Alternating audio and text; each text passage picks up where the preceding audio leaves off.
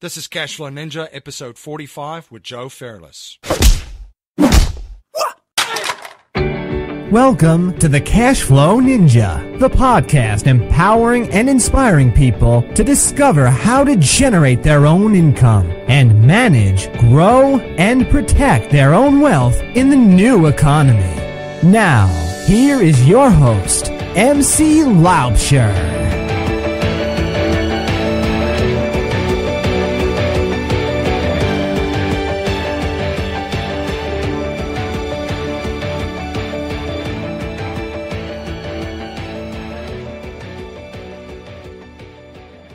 Hello everyone, MC Laubscher here and welcome to another episode of the Cashflow Ninja.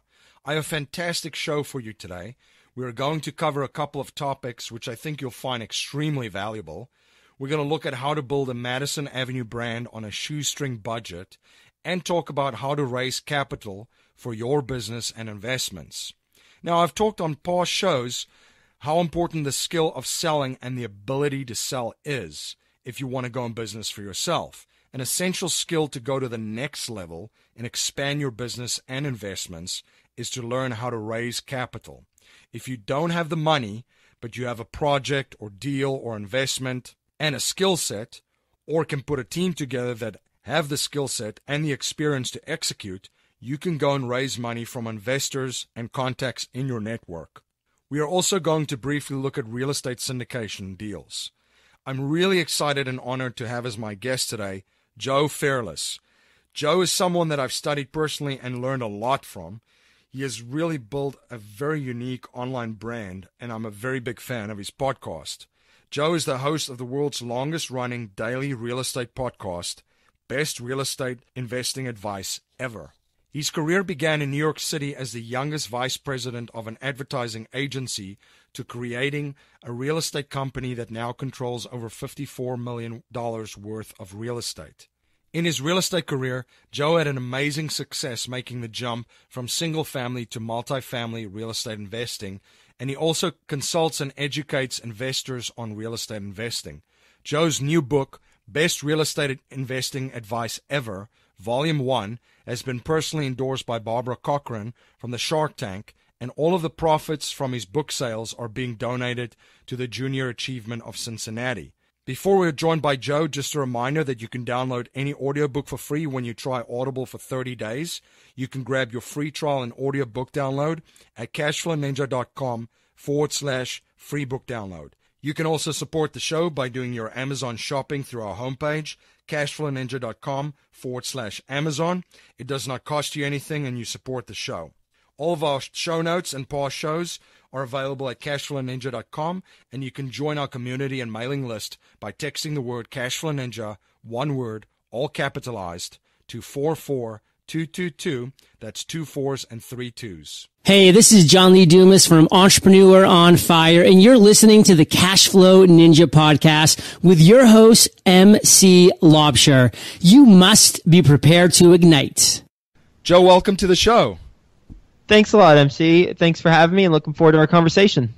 Can you please share a little bit about your background and your journey as an entrepreneur and a real estate investor? Sure.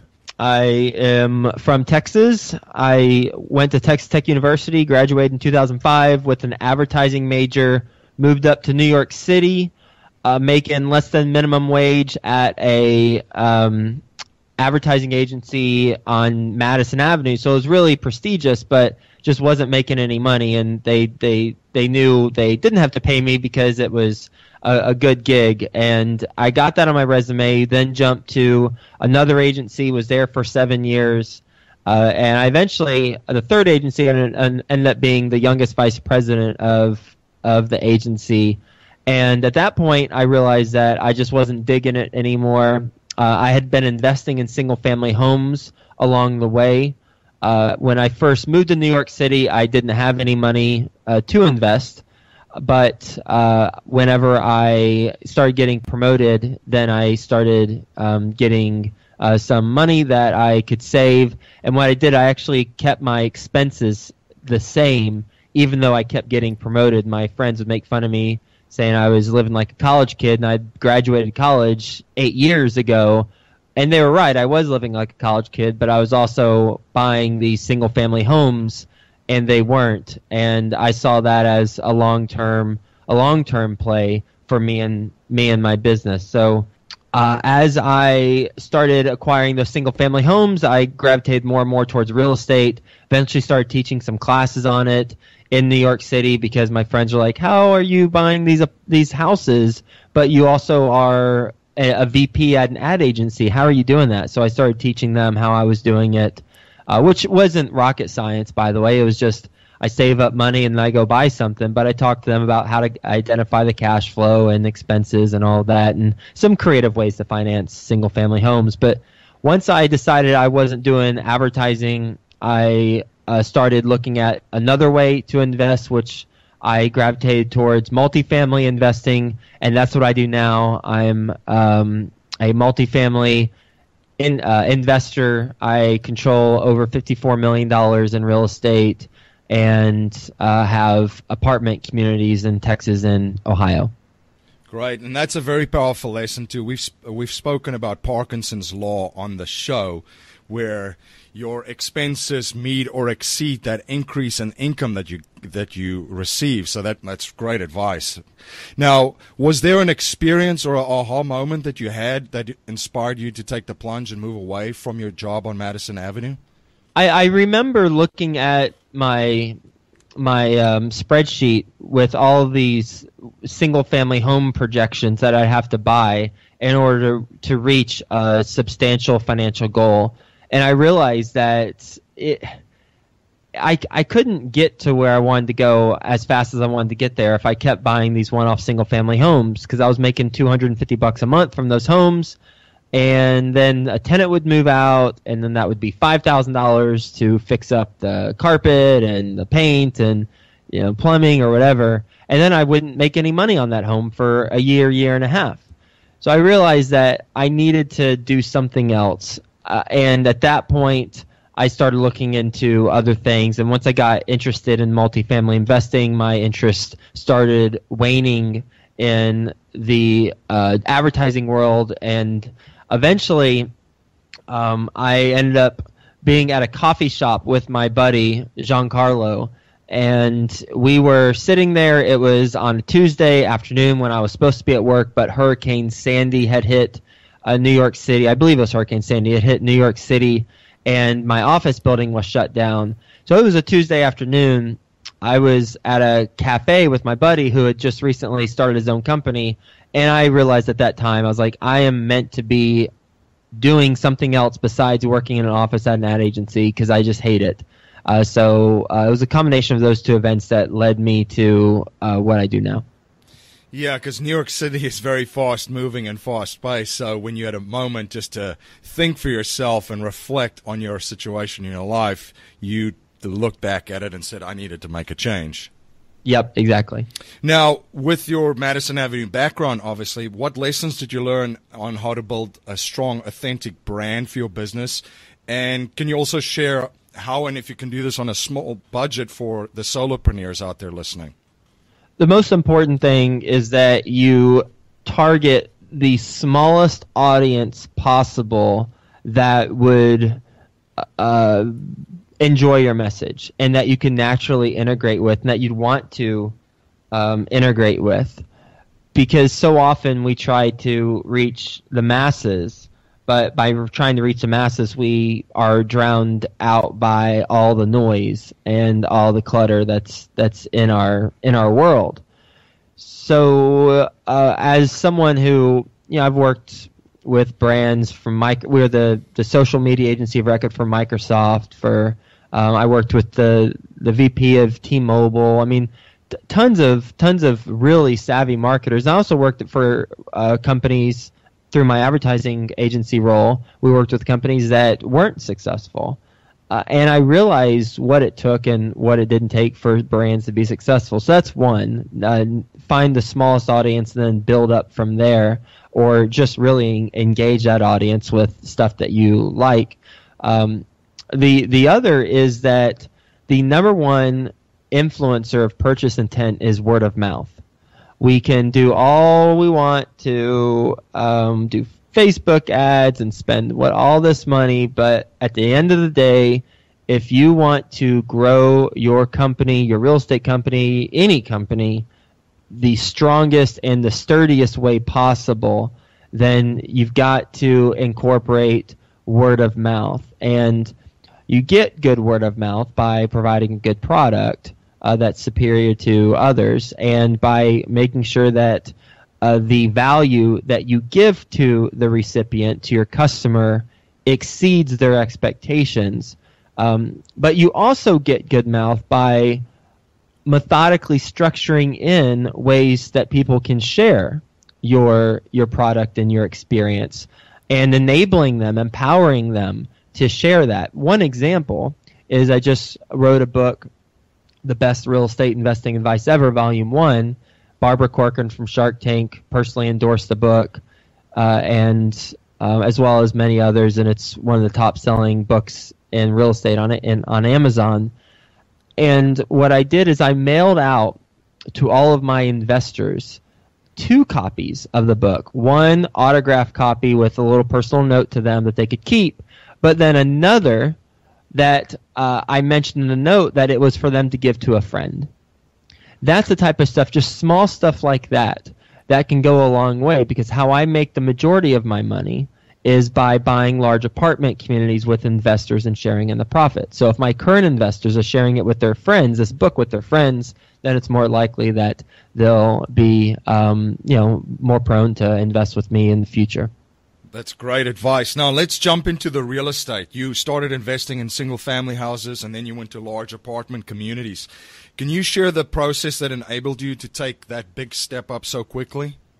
Yeah, it was a very it wasn't as linear of a process as I'd like, but there are some things that I learned along the way. One is you can't treat apartment communities like single-family homes, because my single-family homes, I spend maybe 2 minutes a month on them just looking at the statements. I tried to do that the very first month of my very first purchase of the apartment community. Did not work out at all. You need to pay close attention to the property management company. You pay close attention to the marketing, the expenses, the income that's collected. I mean, you have to stay highly involved with the apartment communities, and so many people say that. No, I don't know about so many people, but I've heard people say that I want to buy apartments, and that way it will be more hands off because I'll have a management company in place and economy of scale. It is not more hands off; it's more hands on to have an apartment building, and that's one thing that I learned. Another thing I learned is that credibility in the single family space doesn't mean squat in the multifamily space. I thought it did. I thought that because I had 4 homes, and looking back on it, it's really silly, but at the time I thought because I had 4 single family homes that the brokers, the commercial real estate brokers, the apartment owners would take me seriously because I had that experience. When in fact it hurts you. It hurts you because they think that you're only a single-family home investor, you're not an apartment building investor. So between those 2 things, I navigated those issues. And how you solve for the credibility thing, by the way, just to put a solution, not just put out a problem, to give you a solution. How you solve for that credibility thing is you align yourself with those who have the credibility, and from a perception standpoint, and then when you execute, you make sure that those on the ground are aligned with your interests. There are multiple ways to do that. What I mean specifically is your property management company. You can either pay them a fee, which is typical, 4% of the collected income, 4 or 5%, maybe 3%, depends on the size of the property, depends on the market, and depends on the business plan of the property. But you could also have them invest alongside with you into the deal. I've done that on deals, right, where the property management company puts their own money in the deal, and then you can go back to your investors the brokers, and you can say, hey, I don't have this experience, but guess what?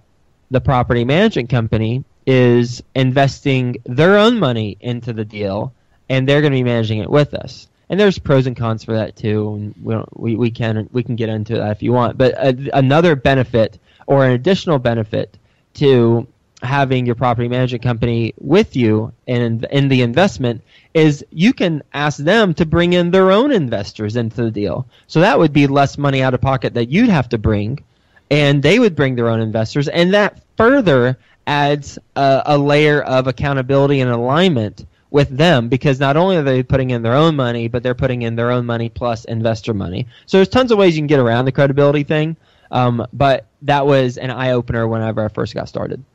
Let's talk about real estate syndication too. Can you just give a brief overview of exactly what it is and how a syndicated deal flows? Yeah, sure. Syndication is something that we've all participated in. If you've flown on a plane, because what we do when we fly on a plane is we don't buy the plane, we buy a ticket on the plane so that we can all get from one destination to another, and we don't have to buy the whole thing. That's what syndication is. So when you look at from apartment standpoint, well, it's we buy something, but we all pay a smaller price for this larger thing. So instead of a plane, it's an apartment building. And instead of a ticket to ride on the airplane to take us from point A to point B, we buy a share in the LLC that owns the apartment building, and that will take us from one financial place to another financial place. That's all syndication is. That's all multifamily syndication is. And as far as the process goes, I mean, we could spend about a 7-day series, 8 hours a day on the process, but right. I'll give you a very high level overview of the process. Ultimately, it's about matching up money with deals.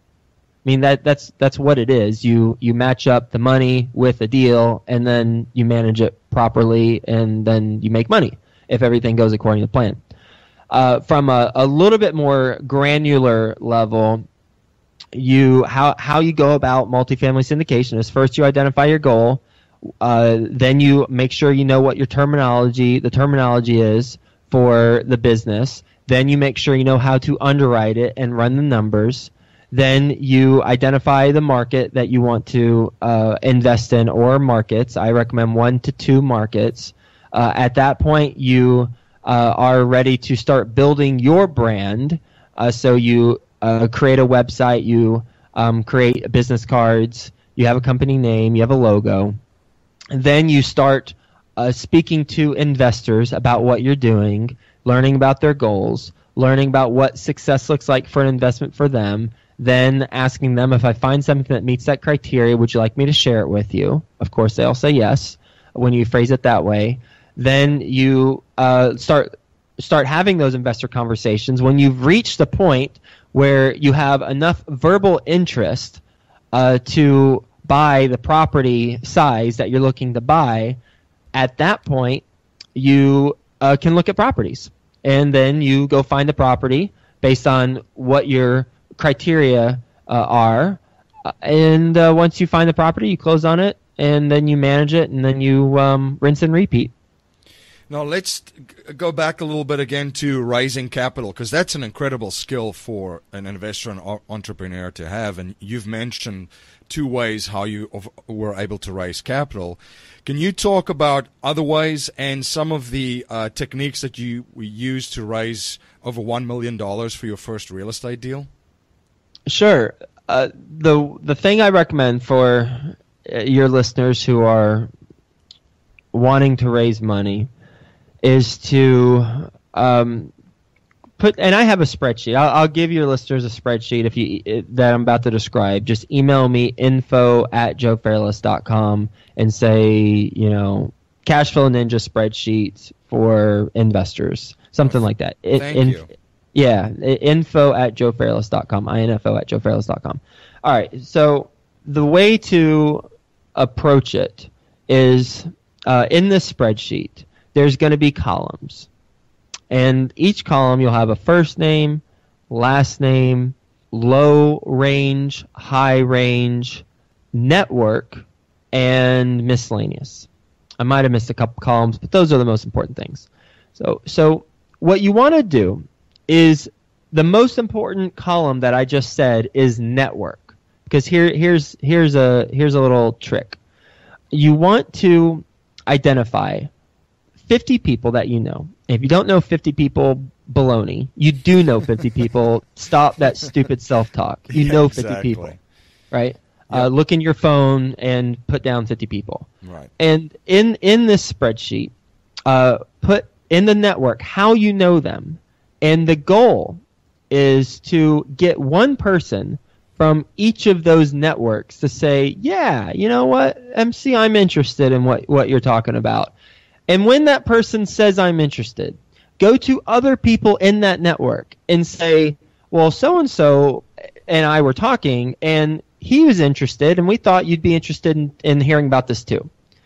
Because it lowers the barrier for entry when someone who I know is interested in an opportunity. Because if someone I don't know, if I don't know anyone in the deal or interested, then I'm less inclined. But if I know someone who's already interested, then I'm more inclined. Goes back to what I said earlier. The greatest influencer of purchase intent is word of mouth referrals. Right. So list out all the networks that you're a part of. And so I'm going to be very specific. You asked about my first deal, how I raised over $1 million. I'll tell you. I have different networks that I'm a part of. I filled out this spreadsheet. I created it. There wasn't anything to fill out. I created it from scratch. And I put the different networks that I'm a part of. One of them is Texas Tech Alumni Advisory Board. I'm on the Alumni Advisory Board at Texas Tech University. I got a couple investors from that. Another is my advertising days. I got 3 investors from people who worked with me in advertising. I had 3 people who had lived with me in the past, 2 in college and 1 after college. All 3 of those former roommates invested with me. Someone on my flag football team invested with me. I only knew him through my flag football team. I volunteer for Junior Achievement, and I'm on the board for Junior Achievement here in Cincinnati. But I was living in New York City at the time, and I listed that network. So I had people from each of these networks invest with me, and that's how you're able to get the momentum going much faster than if you were to take a approach that wasn't strategic. So every investor and entrepreneur faces challenges and adversity, and there's many bumps on the road on your journey. It's not all rainbows and unicorns. What's the biggest lesson you've learned, and how did you bounce back from some of the failures that you've had? Oh, I'm still learning. I'm still trying to process how to deal with crap that comes up, and it comes up daily. Yep. Because as an entrepreneur, I mean, man, we're starting something from scratch. Most of us are starting something from scratch. I started my podcast I think like 2 years ago or so, September 2014, however long ago that was, about 2 years. And it's it's the world's longest running daily real estate podcast. I didn't know if I was going to do it until 30 days into it. I was like, you know what? I don't know if this is good use of my time or not, so I'm going to just keep on rocking it for the rest of the year, so like 2 more months, and then I'm going to see if it's a good use of my time. So it's just a matter of having personal development tips and surrounding yourself with the right people. And I'll be more specific because I hate that generic answer. Tony Robbins has been a big influence in my life. My first 6 months as an entrepreneur, I watched every single YouTube video out there on Tony Robbins. I went to a seminar a year and a half or 2 years later.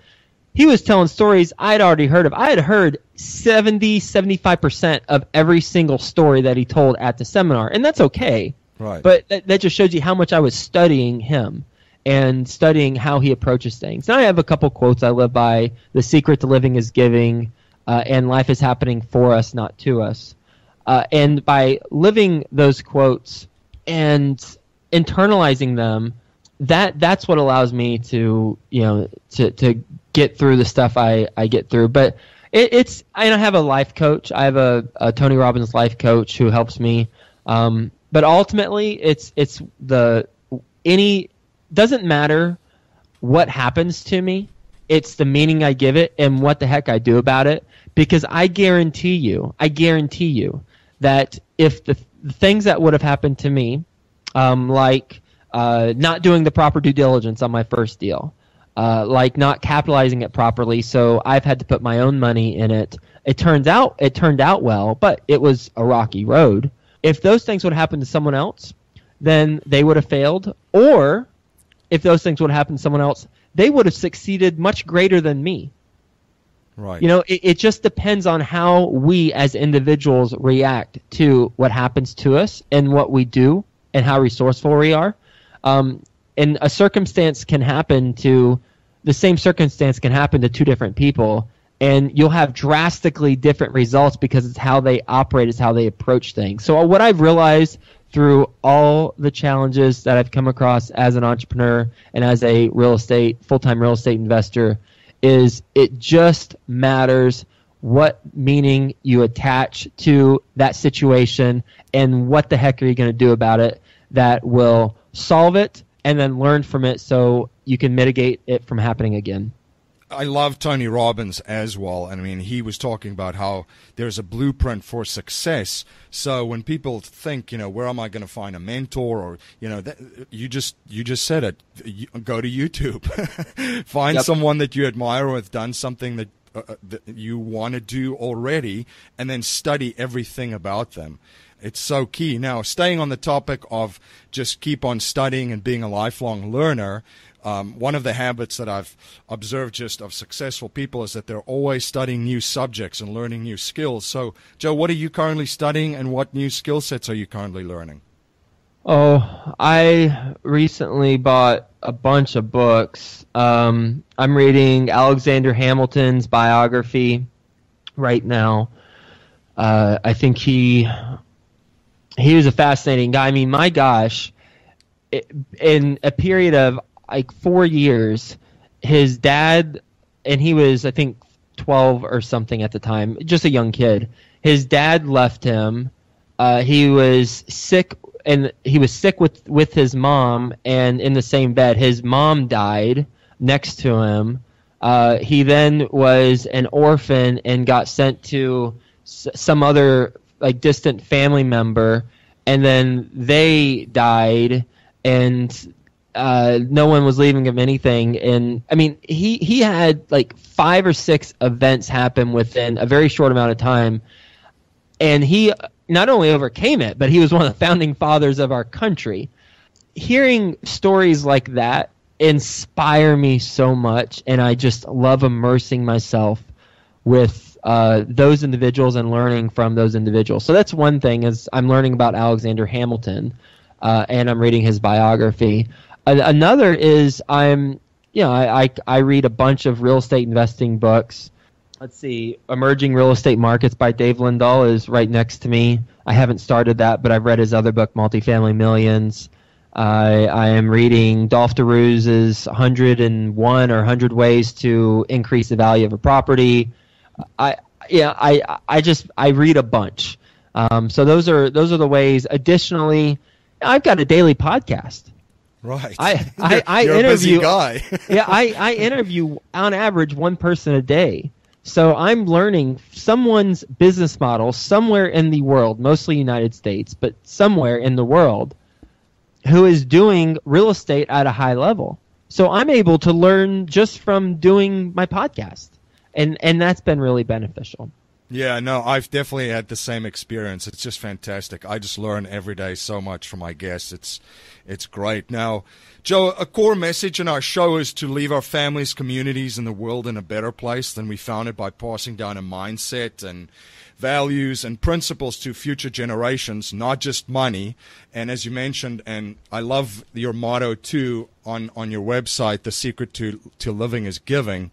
Now, If you cannot pass on any money to future generations and you were only allowed to pass on 3 principles to them to build wealth, achieve happiness, and success, what would they be? One would be you're dying, live accordingly.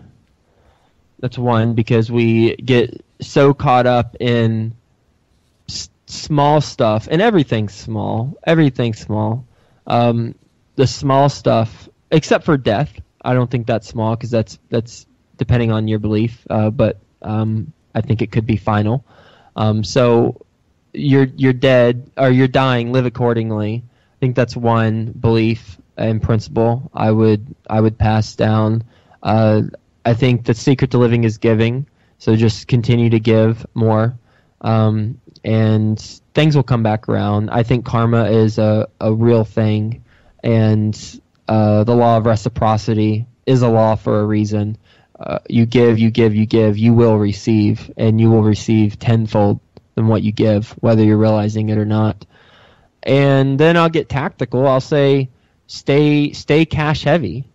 I've interviewed a bunch of people who lost it all when the recession hit, and they were over leveraged. They didn't have enough cash in the bank account to keep things afloat when the bad times happen. So make sure you got enough cash in your account.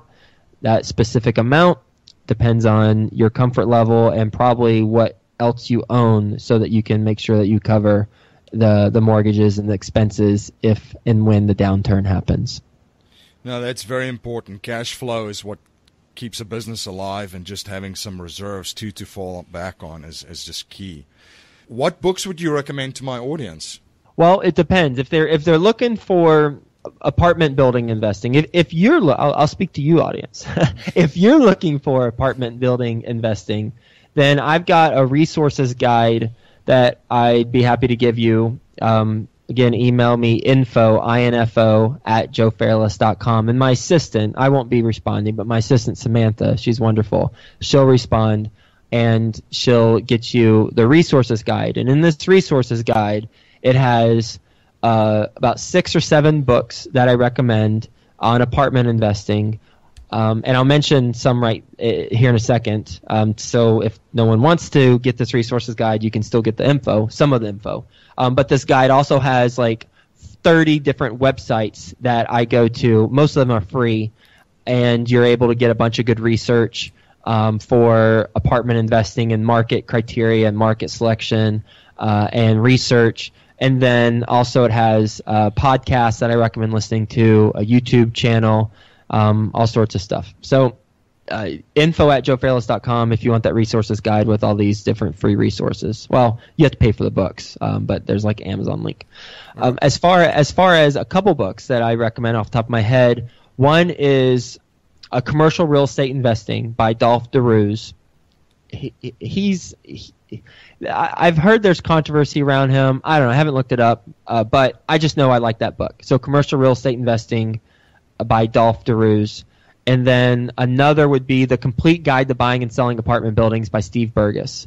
Those are two. I will tell you that my book that just came out, Best Real Estate Investing Advice Ever, Volume 1, which was endorsed by Barbara Corcoran, that has apartment investing advice as well as a bunch of other advice for land flipping, for fixing and flipping, for wholesaling, for getting loans, how people have become financially free using case studies. Because what I did is I took the best of the first 100 episodes of my podcast, and we made it into a story format, and each interview is a chapter. So there's like 30 chapters, and each interview has its own chapter, and it highlights how that successful investor got to where he or she got, and ways that you can do the same thing.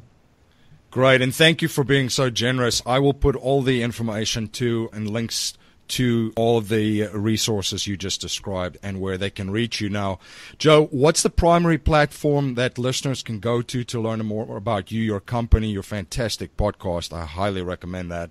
And then some of your courses and education, and just keep informed of all the projects that you're involved with.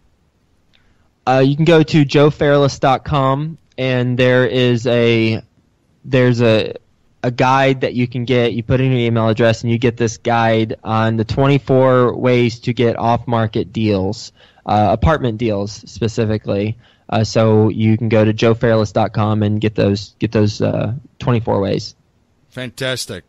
Joe, thank you so much for coming on the show and just providing so much value and just sharing your knowledge and your journey. Really appreciate it. And I've just really enjoyed following you as well. I've got to say I learned so much from you just following you and listening to your podcast and just your overall business. So that's truly been inspiring to me personally. So thank you very much. I'm grateful that I was on the show, and everyone, it's been nice having a conversation with you and looking forward to staying in touch. Thank you for joining me and my guest, Joe Fairless. Remember to grab your free audiobook download from Audible. You can download any book for free when you try Audible for 30 days. You can grab your free trial and audiobook download at cashflowninja.com/free book download. And please support our show by doing your shopping on Amazon through our homepage at cashflowninja.com/Amazon. You can join our community and mailing list by texting the word Cashflow Ninja, one word, all capitalized, to 44222. That's 2 4s and 3 2s. As always, guys, if there's any way that I can provide more value to you and serve you better, please go to our contact page and send me an email. Until next time, live a life of passion and purpose on your terms. You have been listening to the Cashflow Ninja with your host, MC Laubscher, the podcast empowering and inspiring people to discover how to generate their own income and manage, grow, and protect their own wealth in the new economy. Today's show notes and resources are available on our website, cashflowninja.com. This presentation is for educational and informational purposes only. The information being presented and considered does not consider your particular financial objectives or situation, and it does not make personalized recommendations. This material is not intended to replace the advice of a qualified tax and legal advisor or other qualified professionals, and you should not use the information in place of a customized consultation with a licensed professional regarding your specific personal financial objective, situation, and needs. We believe the information provided is reliable, but we do not guarantee its accuracy, timeliness, or completeness.